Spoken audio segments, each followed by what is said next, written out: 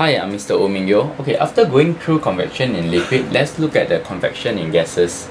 Okay, how do we describe the process of convection in gas?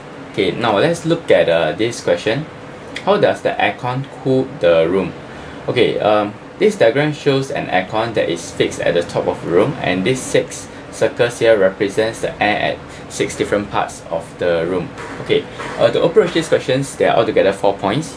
Okay, so point 1, the air near the aircon is cooled and contracts. So the air region here takes in gives out the heat energy, and then they cool down and contracts.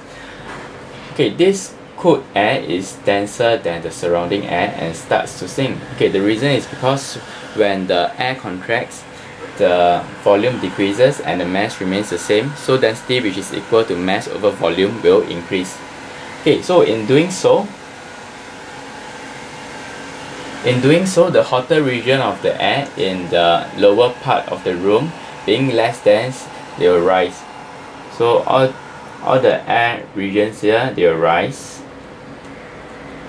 Okay, so this movement of the air due to a difference in its density will set up the convection current. So the convection current looks like a circle here.